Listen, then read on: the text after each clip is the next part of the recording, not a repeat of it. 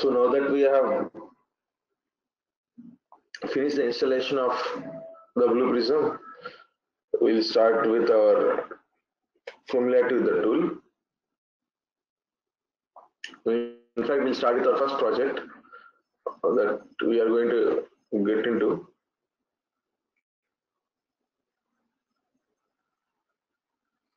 So our first project is automating a Windows-based application.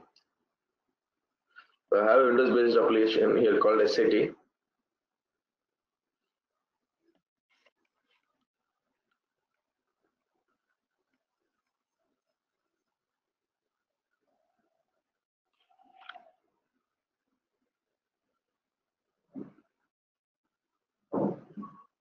So this is a Windows-based application that I want to automate on.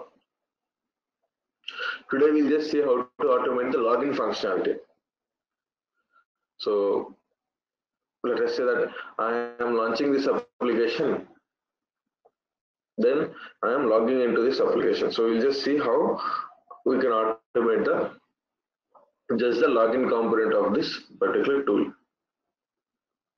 or this particular Windows application, and what are the challenges we have while we are performing this approach.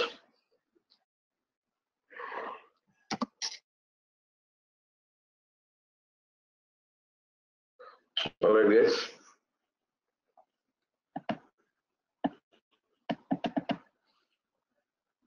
So I know we talked a little bit about process and object last time.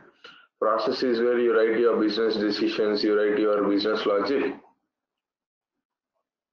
Object is where you write or you automate the task against an application. Right. What I am trying to do is I'm trying to automate a Windows-based application. So I should create an object instead of a process. Okay. So I have a process studio here, I have my object studio here.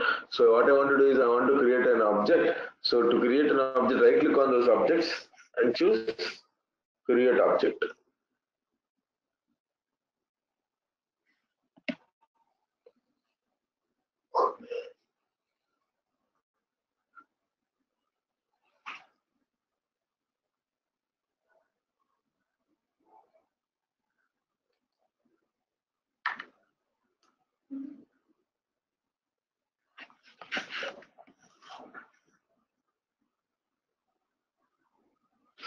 I'll give the name of the object as first project.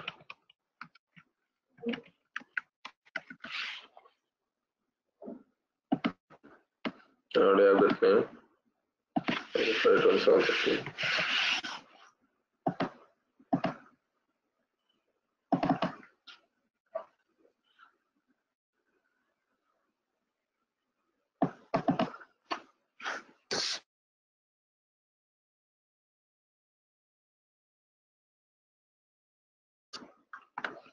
So the way you look at it, this is how the object looks like for people who are watching it for the first time.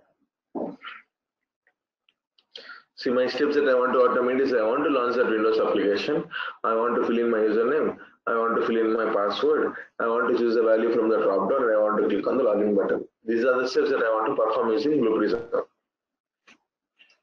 Okay, so my first step is to launch that application. So in order to launch the application, I need to define to the Blue Prism where that application resides, where the .exe of that application is present. Currently, I know that it's present on the desktop, but my Blue Prism does not know that. So my first step is to specify where the .exe of the application is present. Okay. So where do I specify that is in the application modeler? Open application modeler. Specify what is the name of the application. My application name is SAT. My Windows application. Next, specify what kind of application that I am trying to automate.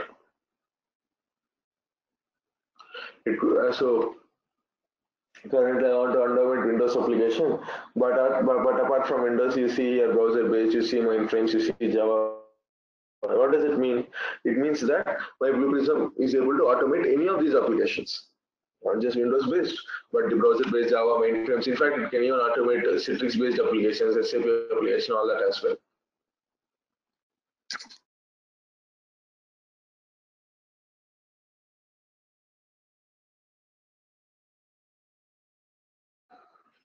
I choose next.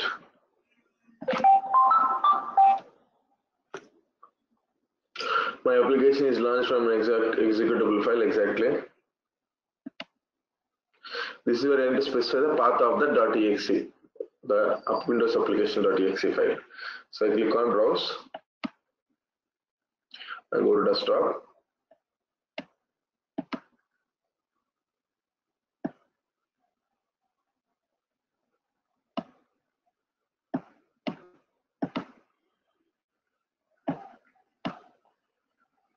Surface automation training. This is my application. So click open.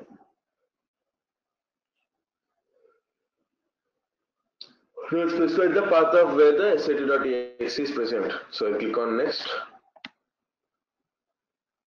You can ignore this for now. I click on next, and then finish. The moment I click on finish, that means the Blue Prism knows where the .exe of that sat is present, and when I click on this launch button, automatically that application opens. Similarly, any .exe, not just this, you can open Internet Explorer, explore.exe, Chrome. Any .exe should be specified in the Blue Prism application model in order to launch it automatically. Yes. Now that I have integrated it, let us start writing our code. My first step is to launch that application as simple as that. So before you perform any tasks on that application, you first have to launch it, right? To launch an application, we have a stage called navigate stage. To your left side is a panel which contains all the stages. This is what that helps you to write your code for people who are coming for the first time. So these are the stages we will be using to start writing our code. So navigate stage is where you can perform any application related actions. Like if you want to close an application, launch an application, maximize, minimize, all that will be present in your navigate stage itself.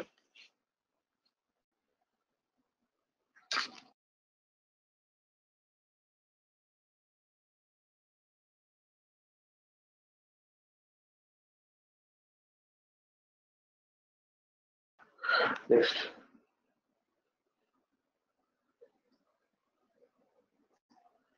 Drag and drop in the navigate stage.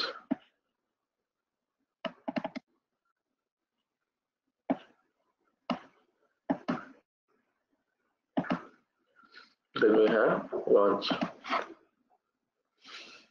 So I'm choosing launch action on the SAT application. Simple as that. So what am I doing here? Launch SAT.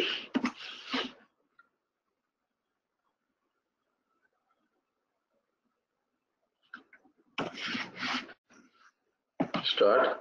You launch your SAT application and then you enter. So when you click on reset and run, you start, you launch your SAT application.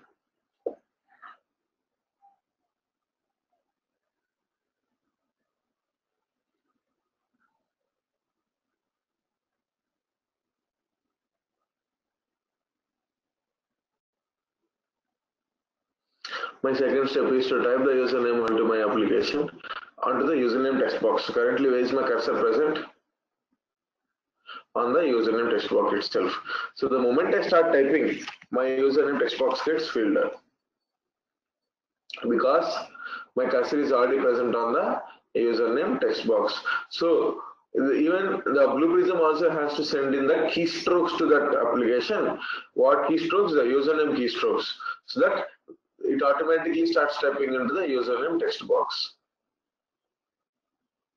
All I have to do is send the username keystrokes to that application. The cursor is already present in the username text box by default the moment the application launches.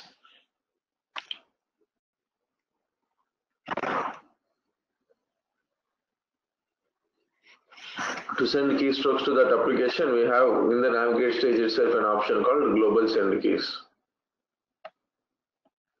Double click on the navigate stage. Again, drag and drop the SAT because I want to perform the keystrokes of action on the SAT application itself. So drag and drop the SAT application. And from the drop down, choose global send keys. The global send keys will send the keystrokes to that application. Whatever you want to type, it will start typing it there. It will send the keys. Now, what you want to type should be written in here.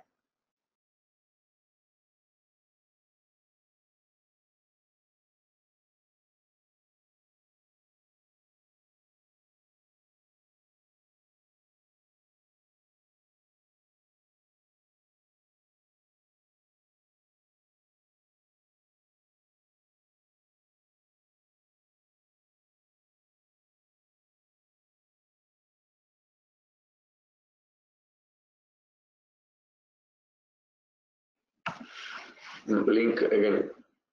Quick start, launch SAT, type username, and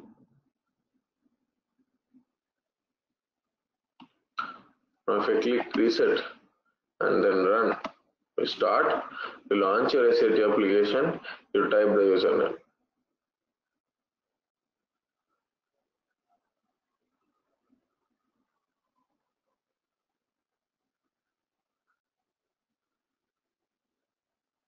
My next task is to write my password. Now,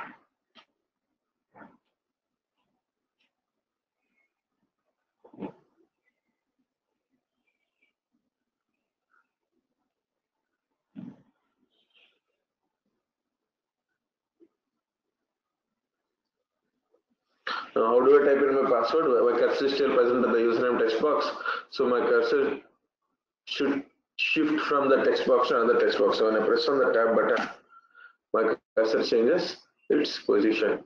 Now I can give in my password. So what I need to do two actions.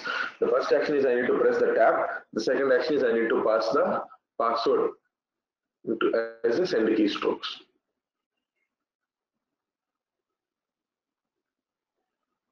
So to press the tab is a command. So it's not a word, it's a command that needs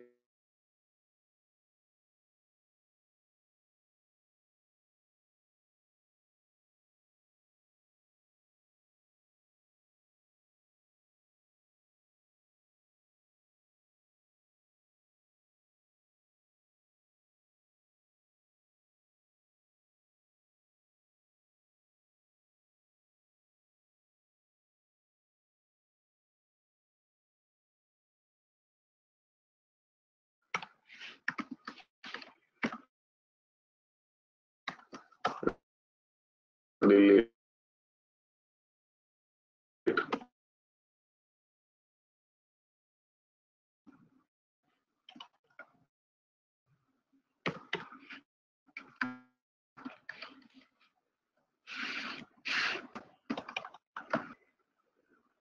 So these are the commands. Tab word, getting back.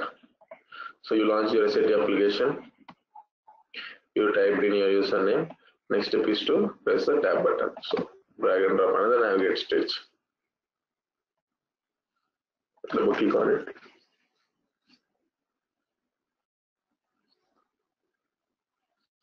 What you want to do, you need to press the tab button on your SAT application, or you want to send the tab command. So drag and drop SAT. From the list of actions, choose global send keys, and then in the text, give that command. Simple. What am I doing? I am pressing tab. The moment I press tab, my cursor changes from the username text box to password text box. So all I have to do is I have to send the keystrokes of my password. Drag and drop another navigate stage.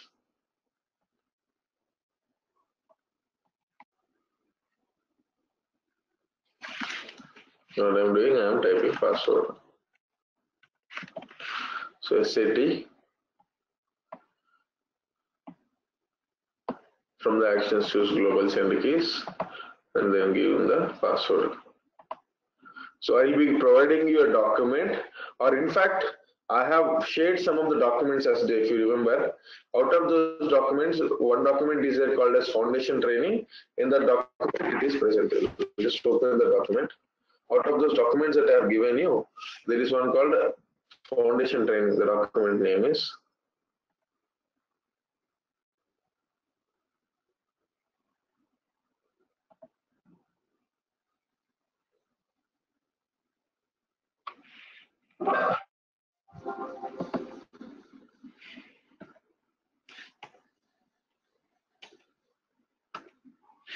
So these are the 4 documents that I have given you.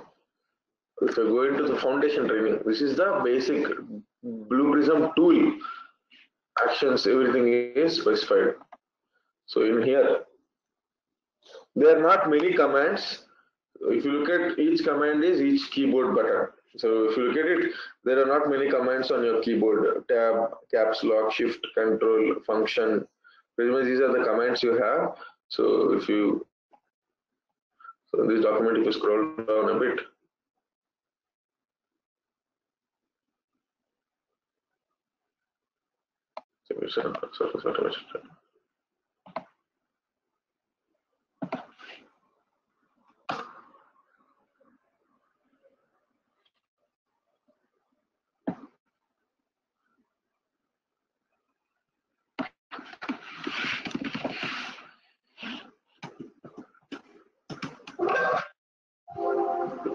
it's been a while since I opened these documents. So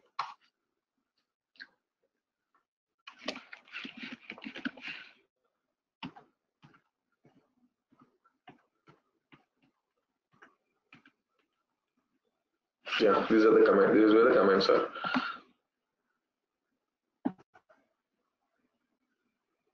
These are the commands. Not many, easy to remember.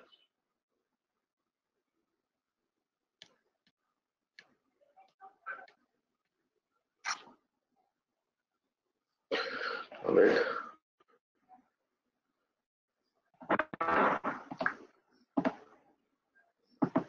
So type in your password. What is my password? My password is also admin.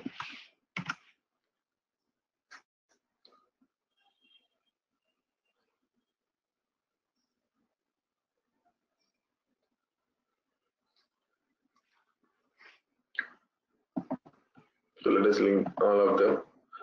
Slash city, type username, press tab, type password, and then end it. Right, and this.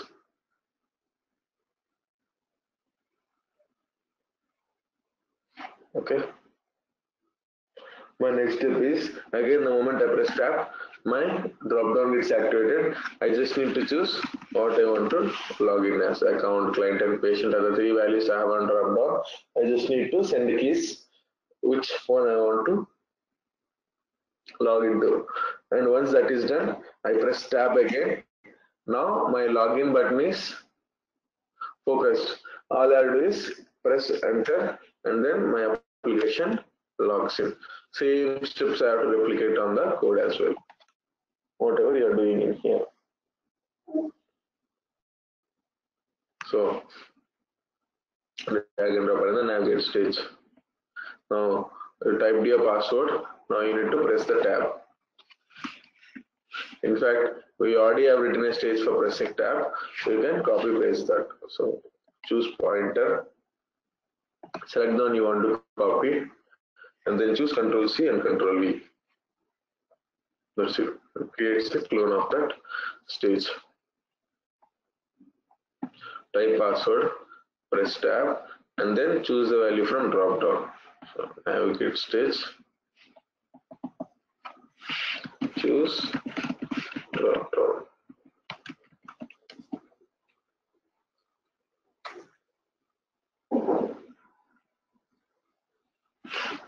So drag and drop a set application, global send keys, and then I want to choose account. So it types account onto the drop down.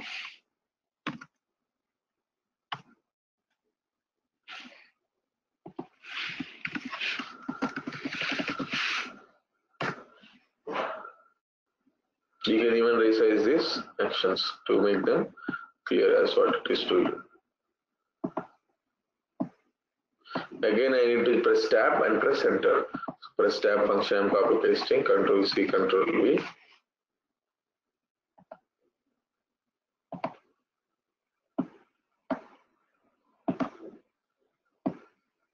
Finally, press enter. If you remember, as I said, the enter command is this one. So drag and drop another navigate stage. And this is press enter.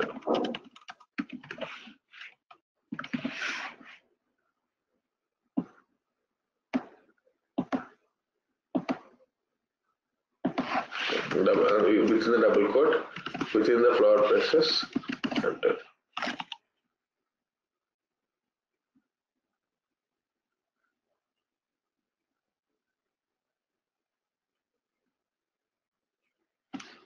Yes, we can create reusable objects like tab, navigation, etc. into one.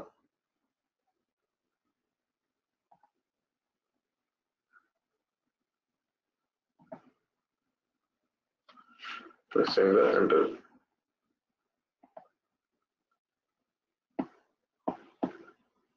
Let me execute end to end. So now we have successfully created the login functionality. So when I execute this one, you launch your application, admin, tab, password, tab, account, tab, enter. All clear? This is how I have automated the login functionality of the application. Do you guys have this application with you, this Windows application? So you can practice with me in parallel.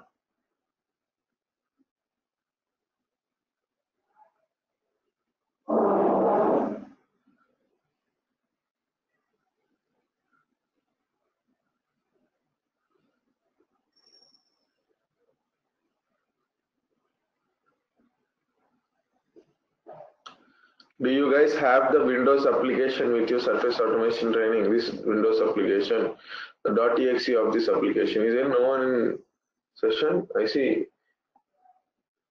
Okay, I'm sending that link to you.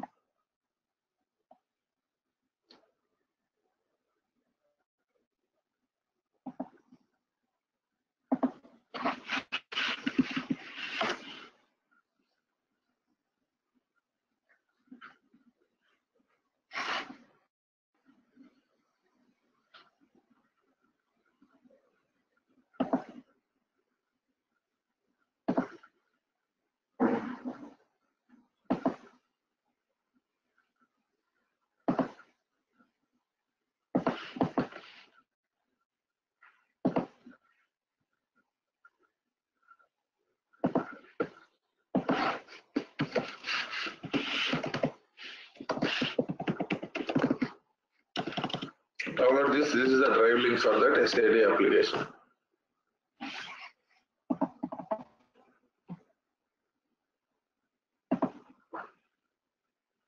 However, you will not be able to launch it. Just give me a minute.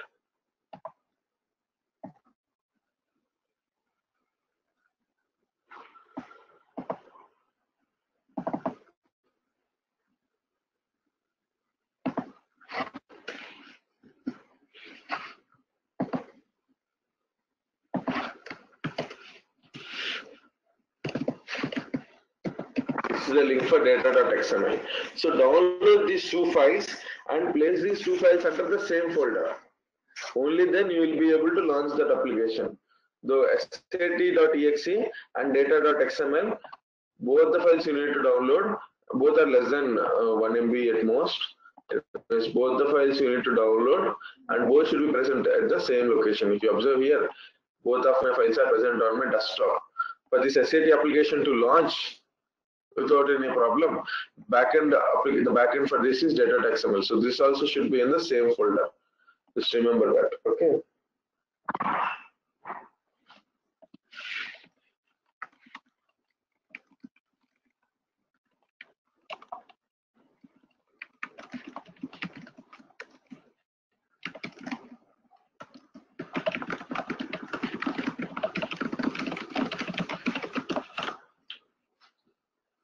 Alright, so even though my code is running successfully now, let us get back to where we are. Even though my code is running successfully now, there are two challenges, or there are in fact two major flaws in this code that I have written. This is not the correct way to write my code. Now, what are those two challenges in this code that I have written is, first challenge, application latency.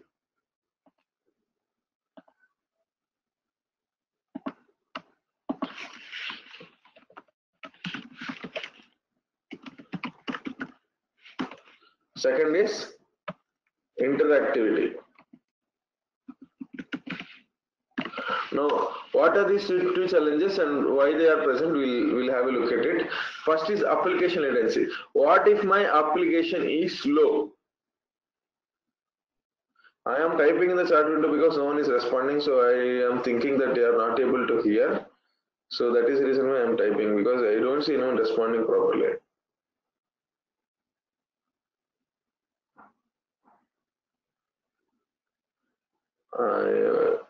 I am intentionally typing into the chat window. I see 7 people in the session, but I barely see anyone responding. That is the reason.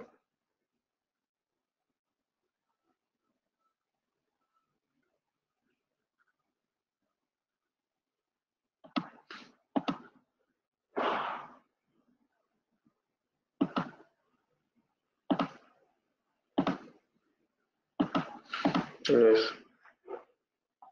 The first is the application latency. So what if my application is slow? Where will my code wait? So I'm directly saying launch SAT application and then write in my username text box. What if my application takes somewhere around 30 to 40 seconds to launch the application?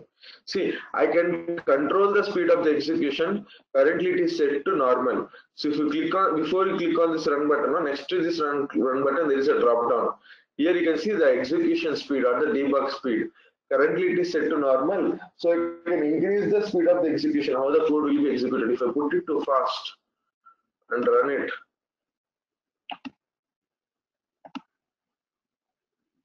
you can see nothing happened. The application launched, but by then the code, the rest of the code also executed.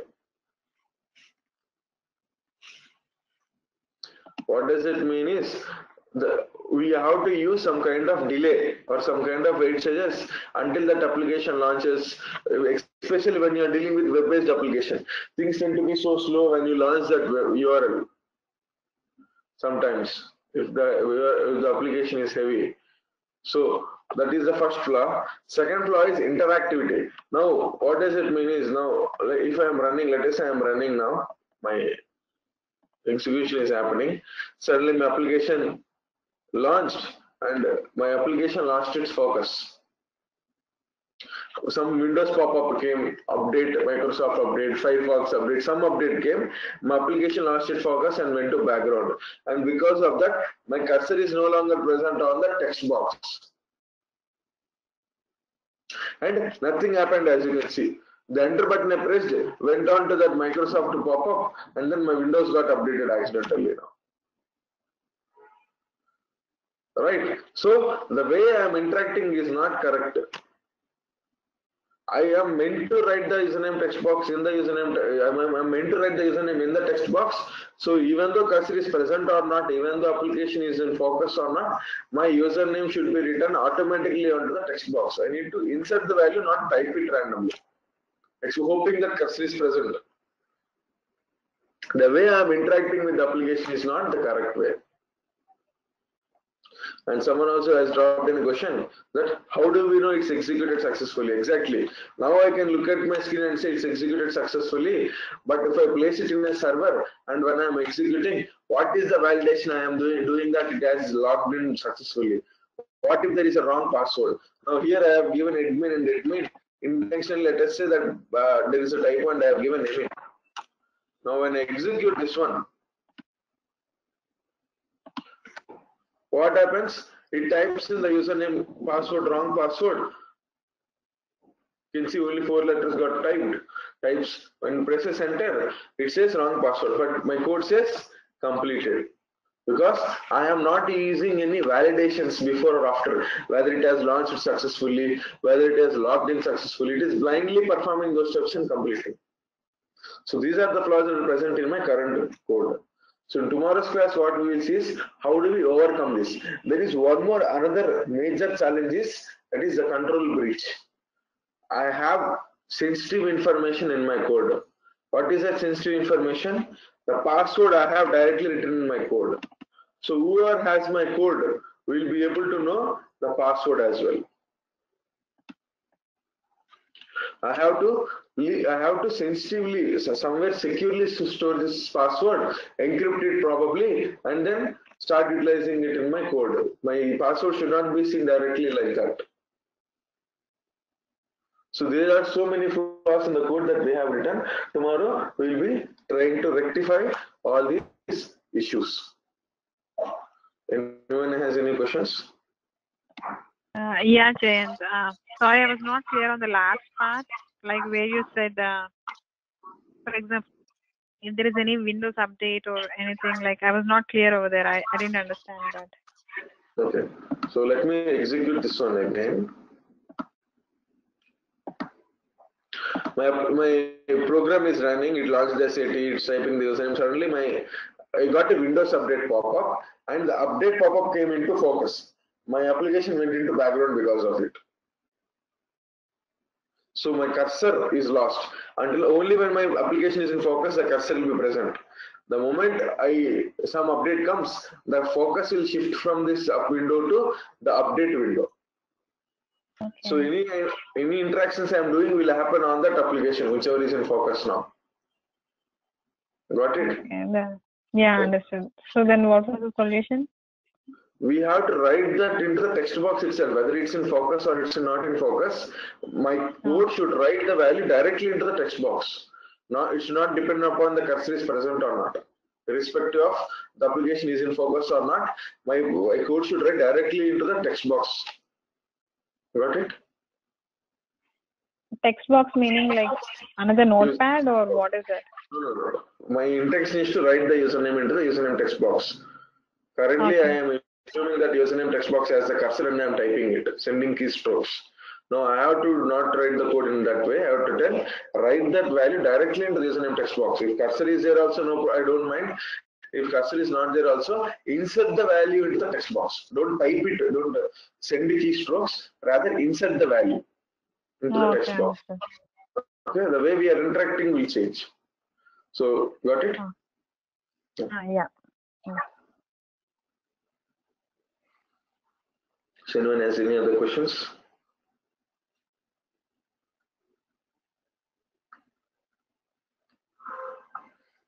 Alright guys, practice. I gave you the tool today, the link for it, and then I think you have installed the Blue Prism as well.